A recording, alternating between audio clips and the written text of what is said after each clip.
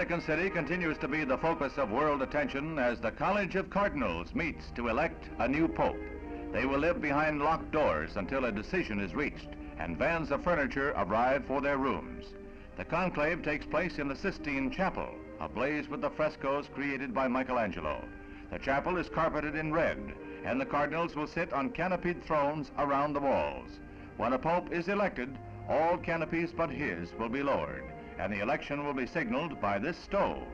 After each vote, the ballots are burned. When 2/3 name a new pontiff, straw is added to the ballots, and the white smoke signals the result. Pope John enlarged the College of Cardinals to an unprecedented 82 members. And for the first time, Italians are outnumbered. And for the first time, an African cardinal is present.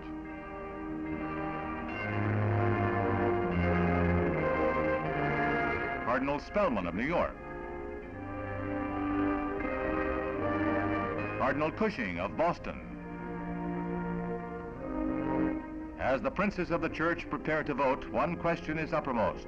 Will they elect a pope with views like those of Pope John, or will a conservative pope assume the throne of St. Peter? It's a secret their vote will reveal.